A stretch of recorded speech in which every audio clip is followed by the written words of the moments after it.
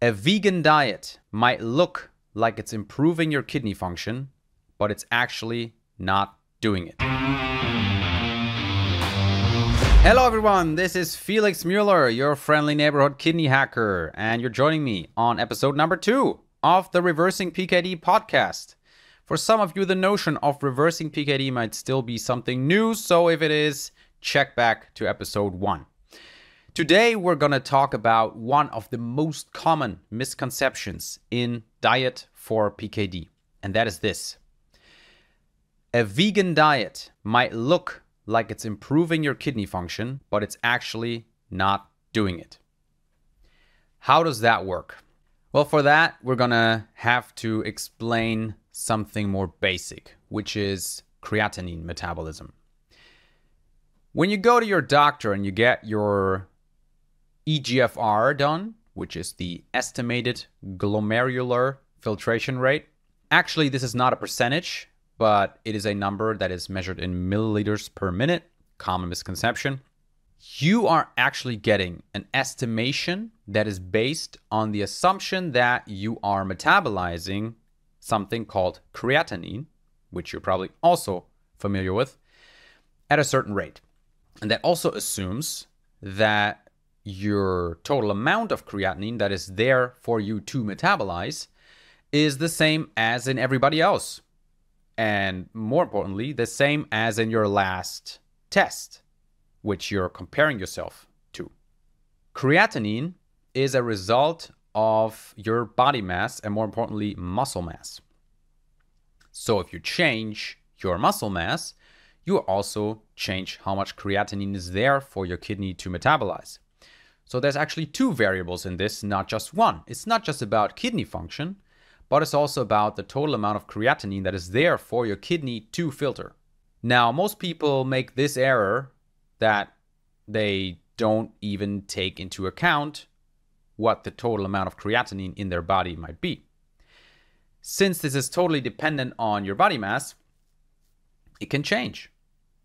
So if you're doing regular exercise and you're growing your muscle, then you're also increasing the total amount of creatinine, especially if you're consuming adequate protein to fuel muscle growth.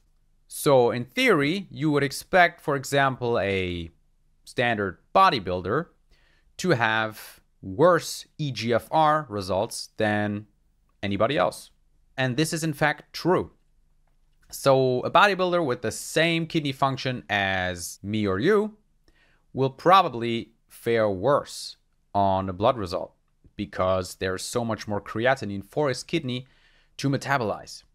And many people mistake this for an increase or decrease in kidney function, when in actuality, it's a difference in the total amount of creatinine that is there for your kidney to metabolize. So if you are increasing your protein intake, for example, then you might get a little bit of muscle growth. You might actually become healthier in that area, which is good, right? Muscle growth is important for healthy aging. And low muscle mass is actually one of the predictors for early death. So you want to have good muscle mass. What uneducated patients and even some doctors might say is, well, you increased your protein intake and see what happened to your kidney function. It's lower now.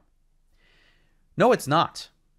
It's actually probably remained the same or even increased, as animal protein over the long term has actually been shown to increase kidney function. I know this is going to blow the minds of so many people, but it's true.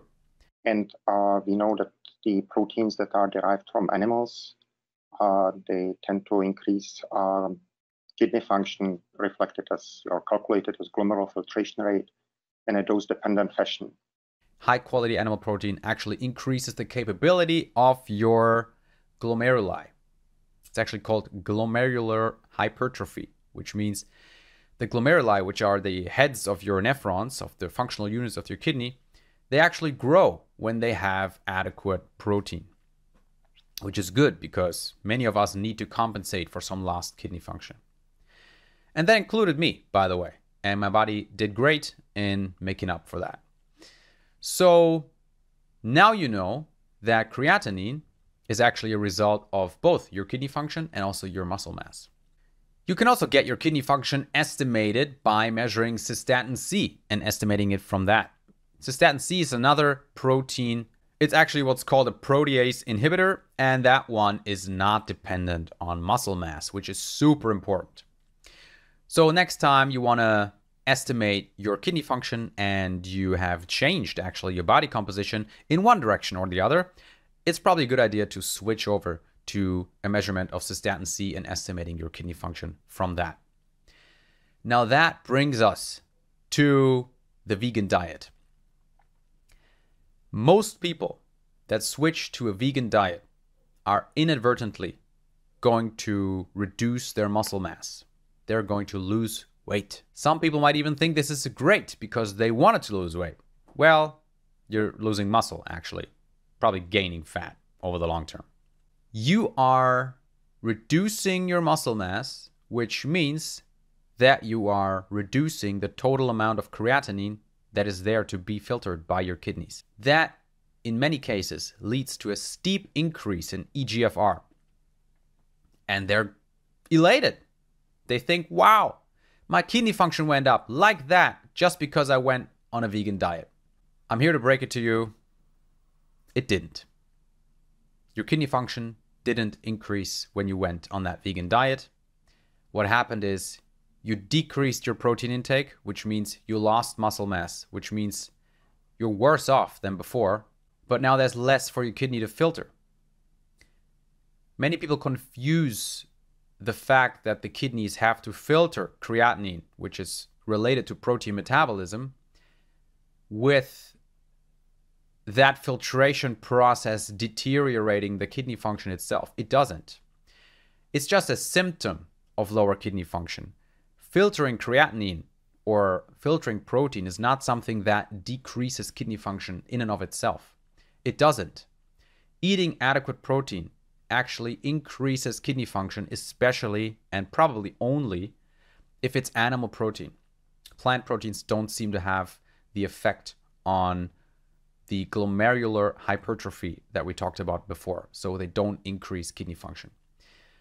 But at least when you're getting adequate protein on a vegan diet, you're probably not going to lose muscle mass. So at least you're not kidding yourself. Most people actually, when they go vegan, they actually eat lower protein. So it's not a fair comparison to what you were doing before. What happens when you switch to this lower protein diet and looks like an increase in function is what I call the lightning bolt effect. It looks like an increase, but it's not. And if you look closely, you will see that over the following months and years, in reality, you're actually declining at the same rate that you were before, but now you lost some time because initially you thought you were doing better and you should probably continue on that vegan diet. Well, that was a mistake. And now is your time to make good on that mistake and stop the vegan diet because it's not helping you. You're inadvertently increasing your intake of plant defense chemicals like phytic acid, oxalic acid, phytoestrogens, and so on. So this really is not a strategy that is conducive to overall health. What you want to do instead is go and focus on the bulletproof diet, which will give you a lot of plants, mostly non-starchy ones, and you're drowning those plants in fat, which is great. Saturated fat, mostly grass-fed butter, MCT oil, tallow, coconut oil, avocado oil, although be very careful with that because most brands actually cut their oil with canola oil, and you really don't want to do that.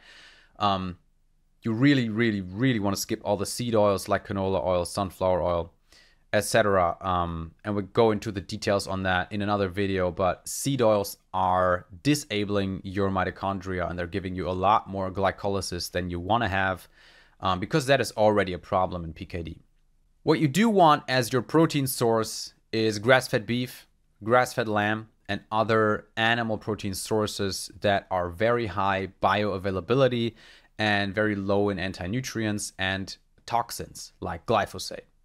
You can look at a list for the Diaz score to find the most bioavailable proteins and see which ones of those fit you the best, However, make sure that you're actually not sensitive to dairy, because a lot of these proteins are actually dairy based. And I like dairy, but you have to make sure that you're not sensitive to it. There are some kinds of dairy that are better than others. For example, one of my favorite kinds of dairy is Parmigiano Reggiano, which means it's a Parmesan cheese that is from Italy, and it has been made with raw milk that's been sourced from grass-fed cows and has been fermented for a long time. So a lot of the problematic stuff in the cheese is already broken down for you.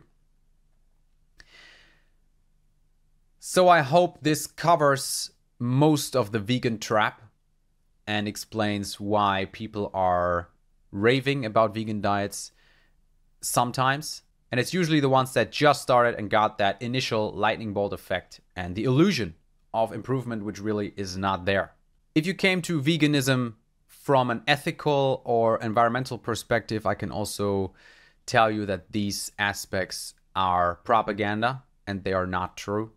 If you compare how a grass-fed cow is living its life until it's optimally actually shot on the field one day, to whatever happens to the millions and millions of animals like rodents, frogs, deer, that are being mowed down and whose habitats are being destroyed by large-scale agricultural operations that farm wheat, soy, and other vegan staples, then you will find that eating a little bit of beef every day is the far better option from an ethical perspective.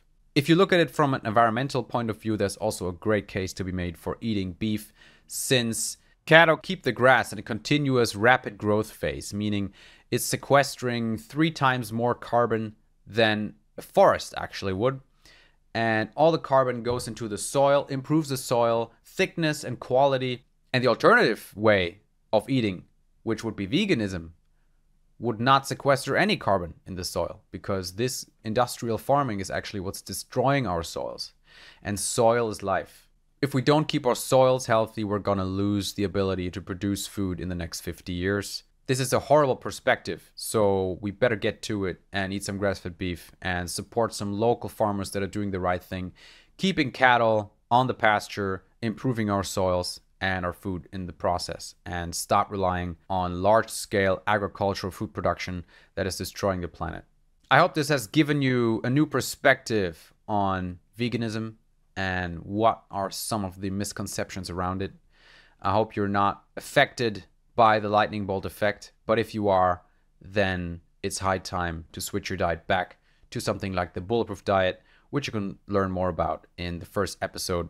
Leave me a comment, a like, subscribe to this channel if you want to learn more about reversing PKD. If you're listening on any of the podcast apps, then I would be very, very happy if you gave me a 5-star rating on whatever platform you're using. Until then, everybody, happy healing.